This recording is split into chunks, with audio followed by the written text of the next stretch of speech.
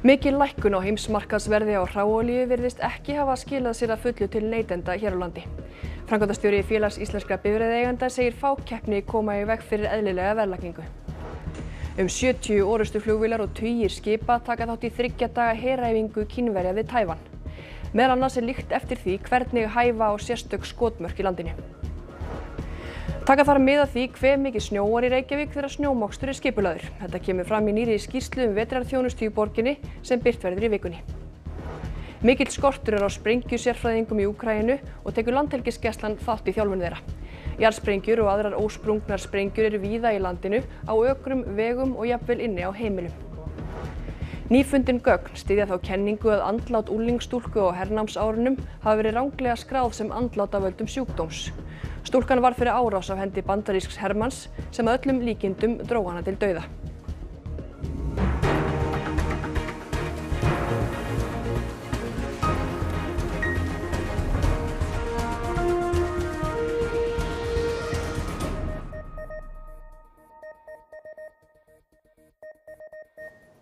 Komið sæl og gleðilega páska. Íslendingar borga að meðaltali 3/3 meira fyrir hvern bensínlítra miðað við íbúa í öðrum Evrópulöndum. Framkvæmdastjóri Félags íslenskra bifreiðaeigenda segir að fákeppni á olíumarkaði komi í veg fyrir að lækkun á heimsmarkaðsverði skili sér til neytenda hér. Verð á hráolíu á heimsmarkaði hækkaði verulega í kjölfar innrásar Rússa í Úkraínu í febrúar á síðasta ári. Olíufélög hér á landi brugðust við þessum hækkunum og fór verð á bensínlítra í fyrsta sinn yfir 300 krónur og í rúmar 350 krónur þegar mest var. Olíuverð á heimsmarkaði er nú orðið lægra en það var áður en stríðið í Úkraínu braust út, en sú lækkun virðist ekki hafa skilað sér að öllu leyti til neytenda hér á landi. Þetta sýnir þróun heimsmarkaðsverðs á hráolíu frá ársbyrjun 2022. Rauða línan sýnir þróun bensínverðs í Danmörku sem virðist sveiflast með heimsmarkaðsverði. Þróunin virðist vera öðruvís á Íslandi en ljósbláa línan sýnir þróun bensínverðs hjá N1. Bensínlítrin er dýrastur hér á landi miðað við önnur Evrópulönd. Almennt verð á bensínlítra á höfuðborgarsvæðinu er í kringum 315 til 325 krónur, ódýrast í Costco 286,7 krónur en dýrast hjá N1 tæpar 330 krónur. Meðalverð í Evrópu er í kringum 237 krónur. Hvers vegna er bensínverð svona hátt á Íslandi? Fyrst og fremst að því að hér er fákeppni og félögin bara nýta sér aðstöðuna til þess að skammta sér hærri álagningu en við sjáum í nágrannalöndum okkar. Getur eitthvað annað skýrt þetta heldur en fákeppni? Getur það til dæmis verið fjarlægð okkar frá mörkuðum svo dæmis tekið? Jú, allt hefur þetta í sjálf sér ykkur áhrif en við erum það ekki að tala um stóru tölurnar og við erum auðvitað með háa skatta á eldsneyti en sem dæmi eins og á danska markaðnum er skattar á bensínlítran mjög svipaðar krónutölur eins og við þekkjum hér. Þannig að þetta ætti að vera einhvers staðar á svipuðum nótum. Við gætum kannski verið að sjá einhvers konar plus minus 5-10 krónur en ekkert meira en það. En við erum að sjá allt aðra tölur hér. Tugir kínverskra herflugvéla og skipa eru nú við æfingar í Taívan, meðal annars við að hitta ákveðin skotmörk. Bandaríkjamenn lofa áframhaldandi sölu á vopnum til Taívan. Tashi Ing-wen forseti Taívans heimsótti Kevin McCarthy forseta fulltrúadeildar Bandaríkjaþings í Washington á föstudag. Kínverjum var ekki skemmt frekar en áður þegar ríki hafa bein samskipti við valdhafa í Taívan og þeir brugðust svona við.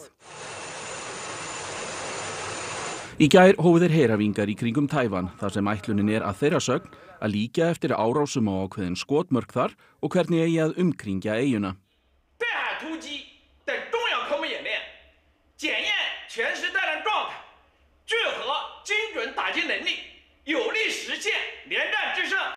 Talsmenn varnarmálaráðuneytisins í Taívan segjast hafa séð 11 kínversk herskip og 70 flugvélar í nágrenni eyjunnar. Þar af hafi 45 vélar farið yfir eiginlegu landamæri Taívan. Stjórnvöld þar brugðust við með eigin heræfingum í norðurhluta eyjunnar og prófuðu þá meðal annars loftvarnakerfi sín. Strandgæslan í Taívan lét einnig til sín taka þegar hún kallaði á kínverskt herskip.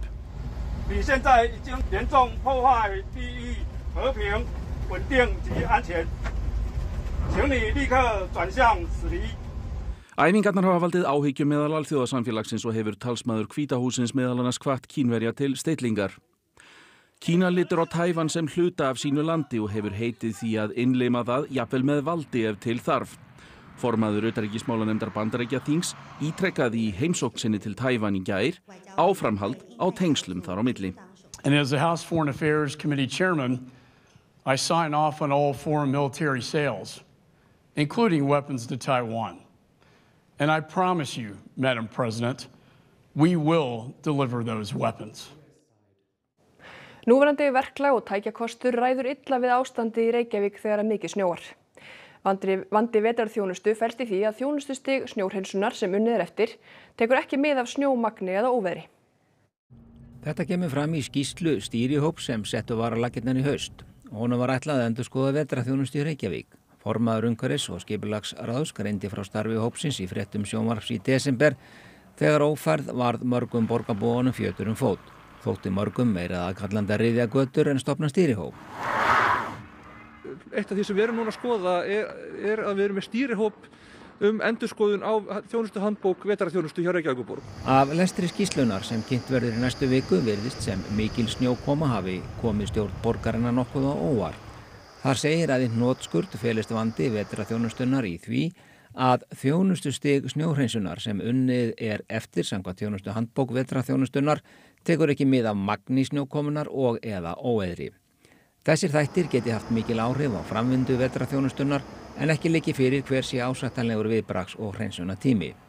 Þá hafi komið í ljós við þessar aðstæður aðrar áskoranir eins og vandamáli í tengslum við útkall verktaka, þrengsli, gatna, skipulag á snjómokstri, aðgengi að losunarstöðum ásamt því hvernig upplýsa í almenningum þjónustustig og hreinsunartíma hverju sinni. Hópurinn leggur fram 16 tillögur og 40 aðgerðir til að efla vetrarþjónustuna. Nefna má að byrjað verði að hreinsa húsagötur þegar snjódýpt er 10 cm en ekki 15 eins og nú er.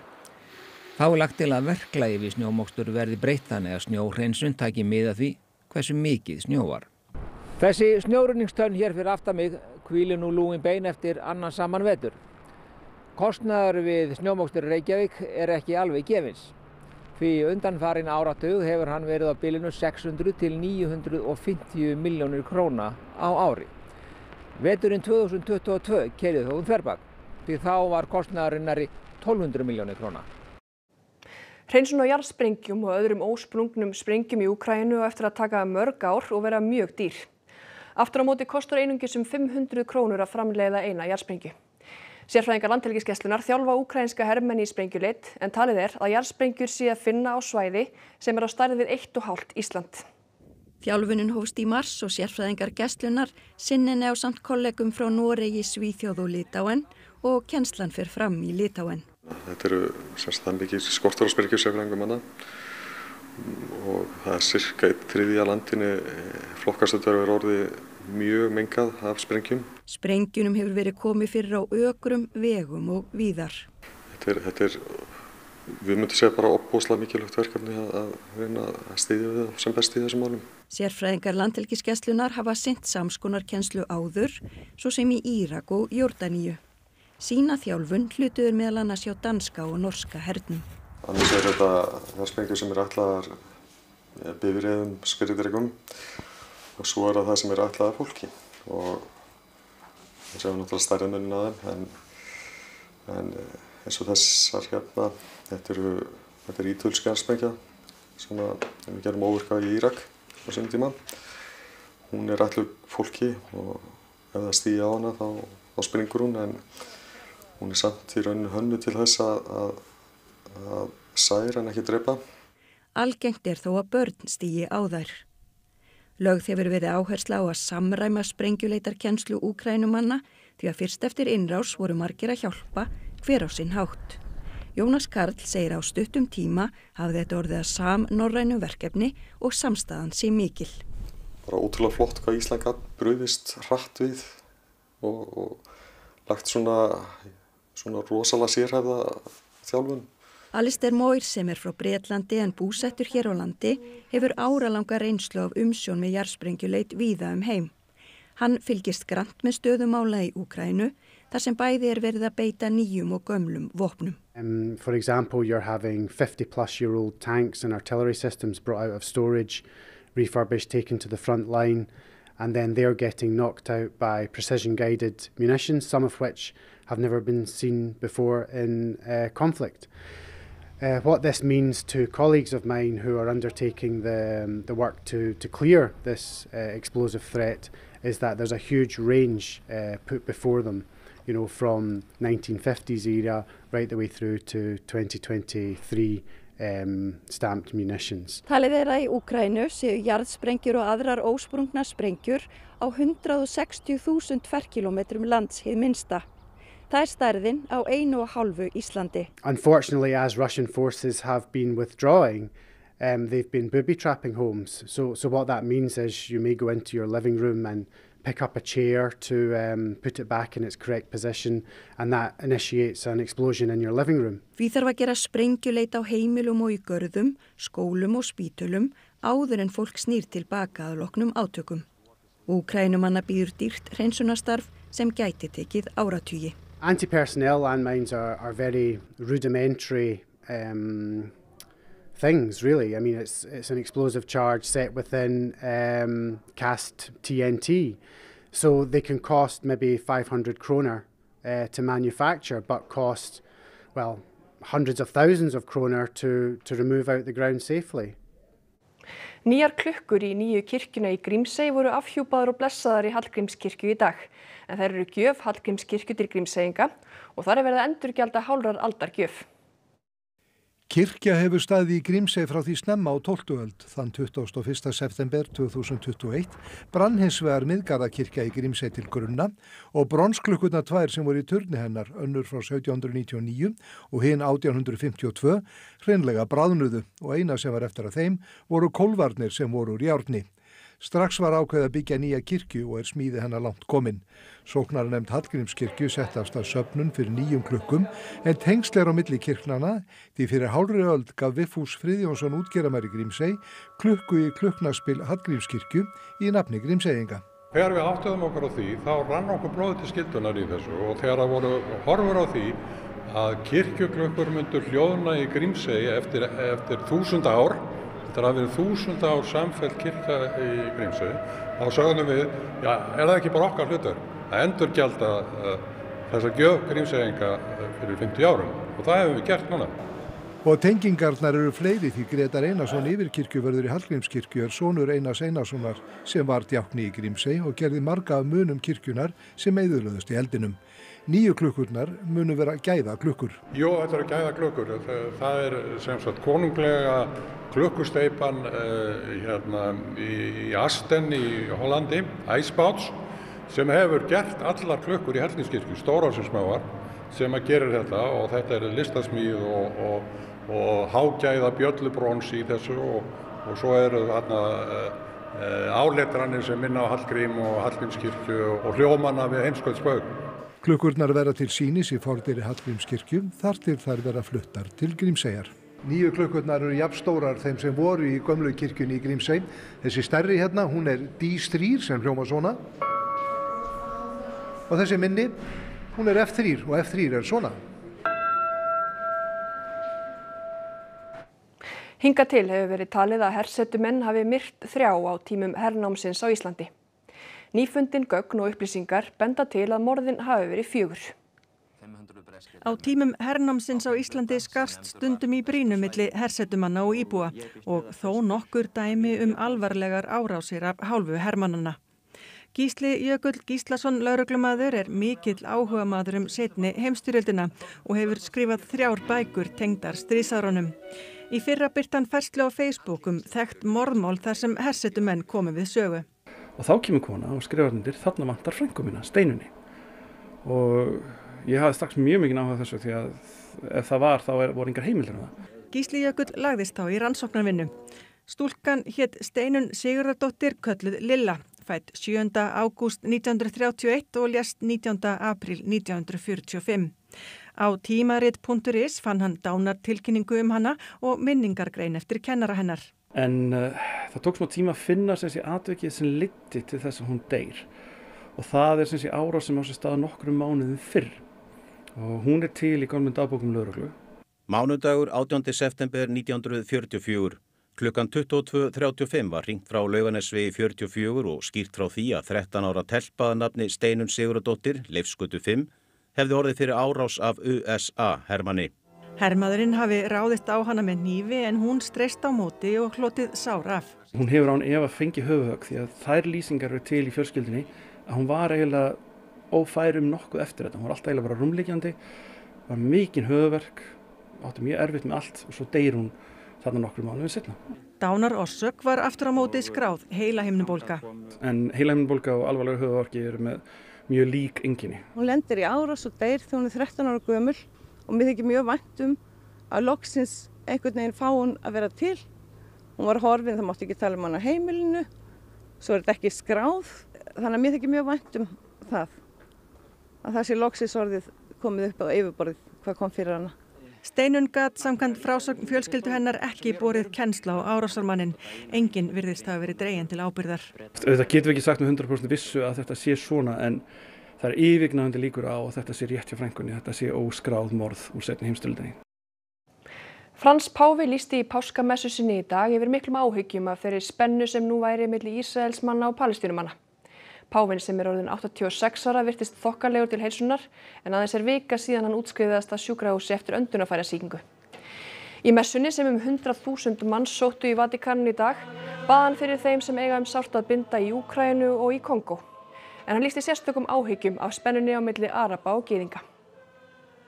Manifesto viva preoccupazione per gli attacchi di questi ultimi giorni che minacciano l'auspicato clima di fiducia e di rispetto reciproco necessario per riprendere il dialogo tra israeliani e palestinesi, così che la pace regni nella città santa e in tutta la regione.